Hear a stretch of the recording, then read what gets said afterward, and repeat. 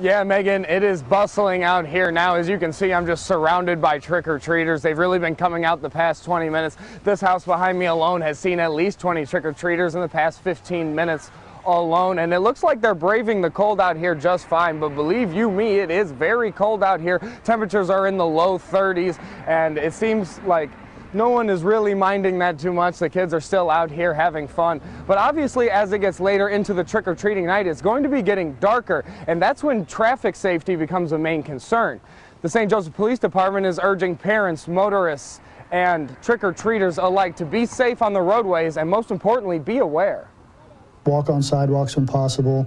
If not, then walk along the roadway facing against traffic so you can see oncoming traffic. People need to stay extra vigilant, stay off the phones, that type of thing. Watch for those kids, because it would be a tragedy to run over a child that's out enjoying the Halloween holiday.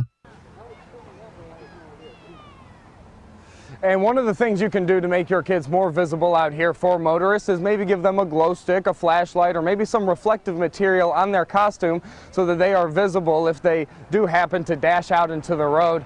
Kids are having fun. They're doing cartwheels outside. It's looking like another spectacular Halloween. Fun is being had by all out here. Trick-or-treating will continue until later on tonight, about 8:30, 9 o'clock.